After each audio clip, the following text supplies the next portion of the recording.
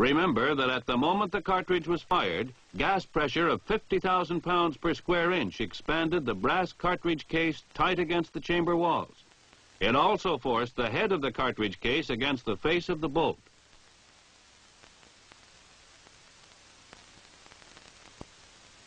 To pry the cartridge loose, the slow twisting pull is required.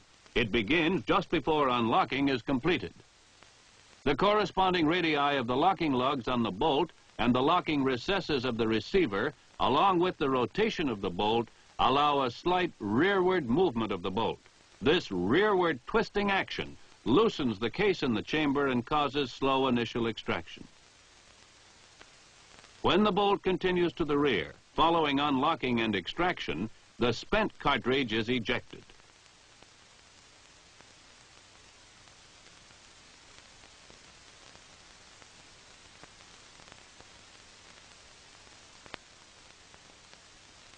This is the ejector in the face of the bolt. The ejector spring is compressed when the ejector is held flush against the face of the bolt. When a round is in the chamber and the bolt is locked, the head of the cartridge compresses the ejector spring. During extraction, the chamber wall holds the neck of the expended cartridge case in line with the bore. But when the neck of the cartridge case clears the chamber, the ejector spring is allowed to expand. The ejector forces the empty cartridge case to pivot about the extractor, ejecting it from the rifle.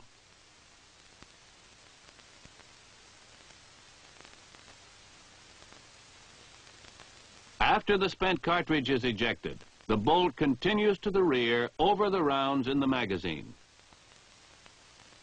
The rounds are under pressure by the follower. When the bolt begins its forward movement, the hammer is cocked and the cycle is then repeated. Feeding, chambering, locking, firing, unlocking, extracting, ejecting, and cocking.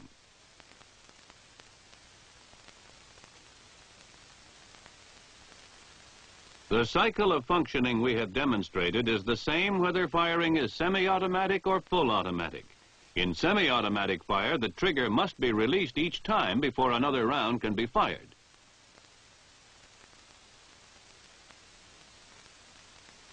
In full automatic fire, cartridges are fired continuously as long as the trigger is held to the rear. Let's see how the mechanism of the rifle can be adjusted to fire either single shots or bursts. To see how the firing mechanism operates, we will use an oversized model. If the firing mechanism assembly were operating at normal speed, recoil would happen so fast that no rifleman firing single shots would have time to release the trigger in preparation for the next single shot. To overcome that, the sear is provided. The sear catches the hammer hooks even though the trigger is still being squeezed. When the trigger is released, the rear hammer hooks are released from the sear, and the front hammer hooks are engaged by the trigger lugs. The weapon is now cocked and ready to fire again when the trigger is squeezed.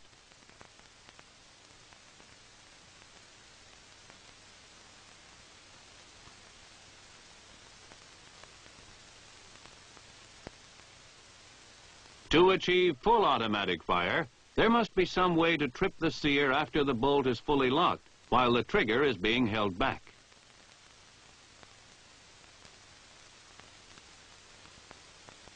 This is done by the selector,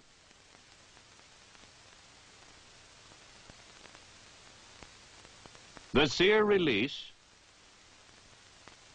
and the connector assembly.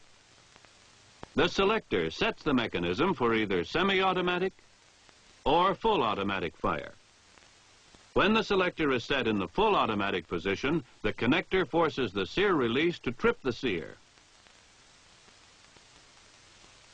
In the last 1/8 of an inch of forward movement of the operating rod, the rifle will continue to fire automatically as long as the rifleman holds the trigger to the rear. When the trigger is released, the front hammer hooks are engaged by the trigger lugs on the next rearward movement of the hammer, and the weapon ceases firing. M-14 rifles equipped for full automatic fire have a selector marked A. To fire full automatic, the rifleman turns the selector so that the letter A faces him.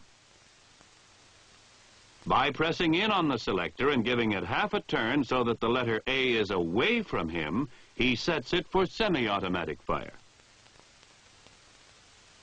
When turning the selector to semi-automatic, the movement of the selector rotates the sear release forward on an eccentric shaft approximately 1/8 of an inch, so that it cannot trip the sear. It causes the connector assembly to move far enough forward so there is no contact between the operating rod and the hook of the connector assembly. This positions the sear release so it cannot contact the sear.